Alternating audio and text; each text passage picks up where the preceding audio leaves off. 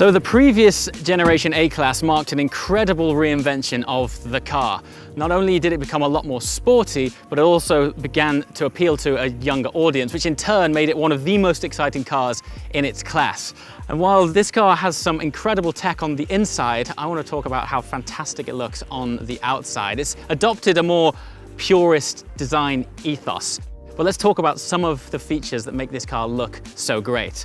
The first thing that comes to my eye is this incredible sweeping catwalk line that goes all the way down the side of the car. It is literally point to point. And one feature which you might not pick up on straight away is the fact that the car has a much longer wheelbase. And what that does is just gives it this lovely squat and stance that gives it a much more sporting feel to it. Continuing on that theme is a steeper bonnet line as well that drops off quite suddenly. And to complete the whole package is the larger wheel arches, which accommodate 16 to 19-inch alloys. And I think the whole thing just looks so awesome. Speaking of wheels and that longer wheel base, not only does it make the car look great, but also allows for more room in the rear for any passengers. Speaking of rear, here we are, and you can see immediately that it has this lovely wide stance, which is further exaggerated by these shoulders here.